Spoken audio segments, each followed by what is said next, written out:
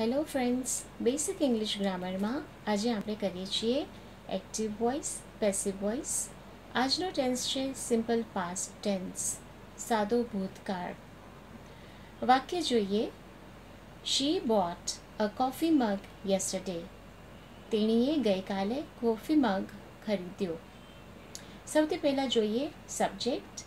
ક્રિયાનો કરનાર એ સબ્જેક્ટ. અહીંયા ક્રિયાનો કરનાર છે શી, તો શી નીચે મેં એસ લખેલું છે કારણ કે તે આપણો સબ્જેક્ટ છે. જે શબ્દ ક્રિયા બતાવે તે વર્બ. બોટ છે તે ક્રિયા બતાવે છે, જેથી વી વર્બ. શું ખરીદ્યું? ક્રિયાપદને જ્યારે શું અને કોને પૂછવાથી જે જવાબ મળે તે છે આપણું કર્મ એટલે કે ઓબ્જેક્ટ. તેણીએ ગઈકાલે શું ખરીદ્યું? અ કોફી મગ. સો અ કોફી મગ છે તે આપણું કર્મ છે, ઓબ્જેક્ટ છે. યસ્ટરડે છે તે અન્ય શબ્દોમાં આપણે મૂકીએ છીએ. તો આ રીતે જોઈએ તો એક્ટિવ વોઇસમાં આપણી પાસે સ્ટ્રક્ચર છે subject plus V2 plus object plus અધર વર્ડ્સ. અહીંયા V2 એટલે ક્રિયાપદનું ભૂતકાળનું રૂપ, કારણ કે આ સાદો ભૂતકાળ છે, સિમ્પલ પાસ્ટ ટેન્સ છે. અહીંયા આપણે V2 યુઝ કરેલું છે. જ્યારે એનું પેસિવ કરીએ ત્યારે સબ્જેક્ટ અને ઓબ્જેક્ટની જગ્યા બદલાઈ જાય છે. સબ્જેક્ટની જગ્યાએ ઓબ્જેક્ટ આવી જાય છે અને ઓબ્જેક્ટની જગ્યાએ સબ્જેક્ટ આવી જશે. સો પેસિવ વોઇસમાં આપણી પાસે આવું સ્ટ્રક્ચર બને છે. ઓબ્જેક્ટ પ્લસ વોઝ અથવા વર પ્લસ V3. V2નું અહીંયા થઈ જશે V3. બધા પેસિવ સેન્ટેન્સના વાક્યોમાં V3 ઉપયોગમાં લેવાય છે. સો ઓબ્જેક્ટ પ્લસ વોઝ અથવા વર plus V3 plus by plus subject plus other words અન્ય શબ્દો. તો આ સ્ટ્રક્ચર ફોલો કરીને આપણે પેસિવ વોઇસ આવી રીતે કરી શકીએ. અ કોફી મગ છે તે આપણું ઓબ્જેક્ટ છે, એટલે એને વાક્યની શરૂઆતમાં લઈ લીધું છે.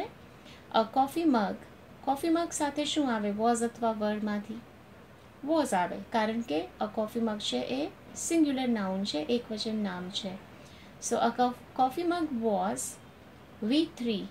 સો બોટનું V3 પણ બોટ જ થાય છે, એટલે અ કોફી મગ વોઝ બોટ ઉમેરવાનું છે બાય, પછી આવે છે સબ્જેક્ટ. હવે સબ્જેક્ટ અહીંયા છે શી, પણ પેસિવ વોઇસમાં શીનું થઈ જાય હર. સો અ coffee mug was boat by her yesterday. બીજું એક્ઝામ્પલ જોઈએ. દે પ્લેડ ફૂટબોલ લાસ્ટ વીક. ક્રિયાનો કરનાર કોણ છે? દે. તો દે છે આપણું સબ્જેક્ટ છે. કયો શબ્દ છે તે ક્રિયા બતાવે છે? પ્લેડ, જેથી તે છે આપણું વર્બ. શું રમ્યા પૂછવાથી જે જવાબ મળે છે તે છે ફૂટબોલ. તો ફૂટબોલ છે એ આપણું ઓબ્જેક્ટ છે. સો જ્યારે જવાબ લખશું ત્યારે ફૂટબોલને આપણે વાક્યની શરૂઆતમાં લખશું. સો ફૂટબોલ વોઝ અથવા વર્ડમાંથી ફૂટબોલ સાથે આવે છે was. So football was પ્લેડનું V3 પણ થાય છે played. So football was played ઉમેરવાનું છે બાય. સબ્જેક્ટ છે દેનું થઈ જશે ધેમ. Football was played by them last week. બીજું એક્ઝામ્પલ જોઈએ. હી drank a glass of water. ક્રિયાનો કરનાર કોણ છે? હી. તો હી છે તે આપણું સબ્જેક્ટ છે. કઈ ક્રિયા કરી? ડ્રેન્ક. તો ડ્રેન્ક છે તે આપણું વર્બ છે. ક્રિયાપદને શું અને કોને પૂછવાથી જે જવાબ મળે એ આપણું કર્મ છે. તેણે શું પીધું? એનો જવાબ મળે છે અ ગ્લાસ ઓફ વોટર. તો અ ગ્લાસ ઓફ વોટર આખું આપણું ઓબ્જેક્ટ છે, કર્મ છે, જેથી એને આપણે વાક્યની શરૂઆતમાં લઈએ. સો a glass of water, same structure follow કરવાનું છે પેસિવ કરતી વખતે. A glass of water was V3 છે. ડ્રેન્કનું પાસ્ટ પાર્ટિસિપલ છે drunk. So a glass of water was drunk ઉમેરવાનું છે બાય. સબ્જેક્ટ છે હી, તો હીનું થઈ જશે હિમ. લાસ્ટ સેન્ટેન્સ જોઈએ.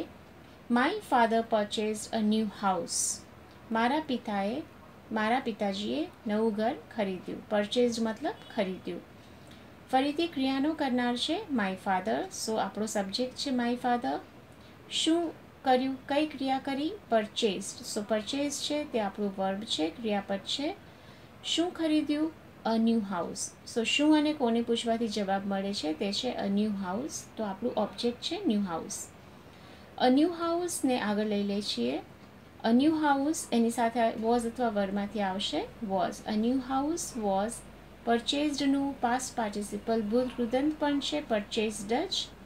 સો અ ન્યૂ હાઉસ વોઝ પરચેસ્ડ ઉમેરવાનું છે બાય, અને કરતા છે સબ્જેક્ટ છે my father. So my father જેમનું તેમજ લખવાનું છે. તો આ છે active passive વોઇસમાં simple past ટેન્સનું passive, સાદા ભૂતકાળના વાક્યોનું પેસિવ. આવા વધારે વિડીયોઝ હું તમારી પાસે લઈને આવવાની છું. સો જો તમને આ વિડીયો ગમ્યો હોય તો જરૂરથી મારી ચેનલ સબસ્ક્રાઈબ કરજો. Till then, good bye.